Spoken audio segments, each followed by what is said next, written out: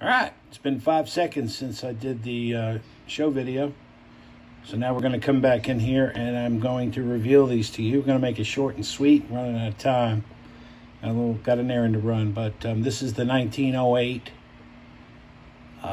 Indian head. My granddad's. Going to show you coming to VG8. Pleased with that. It's been in the family for a long time. My granddad's coin, and he used to pay me to look for coins for him in my change, and whenever I came up with anything like that, he'd give me $1 for a penny, and I just thought that was the greatest thing ever. And it turned it into a money-making business. I used to go to the stores and be like, hey, you have any of these pennies, the Wheatie pennies? He used to give me a quarter for every Wheatie, and then every 2 weeks when they come over and hang out, I'd show him my loot, and he'd laugh and laugh and laugh, and I ended up getting a $20 bill out of it. So I got the biggest kick out of it. And now here I am, sharing these coins with you good people. All right, so here's the 1903. Zoom in. Man, isn't that a beauty? Look at that, just golden patina. You know, I even weighed this thinking maybe it was gold because there was some, I'm kidding. Didn't do that. But anyway, I was going off on a tangent. Anyway, it's a 1903. I thought it was, I knew it was MS. I know the grade, so I'm just going to share it with y'all. This is an MS 63 red brown. I was a little disappointed when I saw it. I thought it'd come back as a 64, but I will take a 63. Now keep in mind, I spent $20 on this coin. And I already looked it up, and it's a $100 coin. All right, and the last one is this 24-piece dollar. And, we got a good look at it. And I don't believe that this is an MS coin. I have it at an AU55. So let's go ahead and do the reveal. And it was a 58. So a little bit better than I thought. And that's fine. I spent $30 on this coin. So now I want to show you how to look it up. Here's a tool I use all the time to look up coin values. And I use a number of sources. And then I just kind of balance it out. I throw out the high, I throw out the low. And you analyze and things like that. But I want to make sure I don't overpay.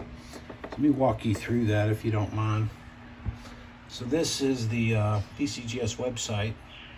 Let me open up another tab. I actually have it saved right there. And I go here. And then I go to price guide. And then I come down and it shows you the types of coins. And I slide down to piece dollar, and that one was a 24 plain, an AU58 condition. So you come out here, it's up there at the top. So they give you a 55 and a 60 on the 24. Back up a little bit. There we go. So there it is, and the 55 is 42, and then the 60 is 45. So this one's a 58, so we'll call it a even split, and we'll call it 43.50. That's what it's worth.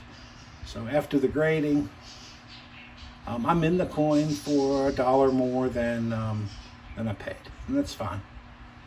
And then it shows you how much they're worth out here. So it's a good source. I didn't know if y'all knew that.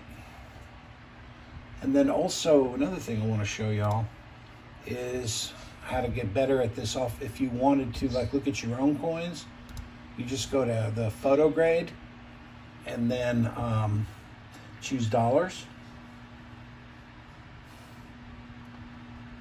Like that. And then come down here and choose Morgan dollar. And then now you've got renditions of these coins. And when you're looking at your own, you can kind of compare to these, and that's how you come up with grades. So this is how you practice, folks.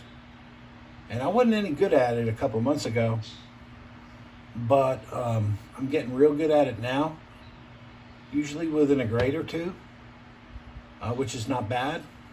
Sometimes I miss the state of the coin, like if it's MS or AU, you know, when it's on the cusp, emotion comes in and I might overdo it. But I've noticed that I'm a chronic undergrader. So I need to study a little bit more about each coin and what they're looking for. And PCGS also has like videos on YouTube where the professional grader gives you a 45-minute presentation on what they're looking for and how to grade a coin. It's very helpful.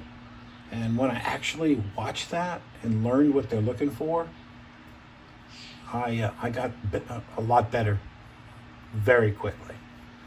So how to judge what they're looking for. It's important to know this stuff. It's not an IQ test. And the reason being is, you know, I mean, we work hard for our money, so we want to make sure we get a fair price. And we don't mind, you know us, we don't mind paying for what it's worth. Getting a little bit better deal would be great. But, you know, we realize coins are hot right now, and there's a little bit of a premium, I guess you could say. But I look to avoid that. So anyway, I hope y'all found this helpful. And I hope you enjoyed the pennies, especially this one. Means something to me. So anyway, thanks for watching. You guys have a great night. Bye-bye.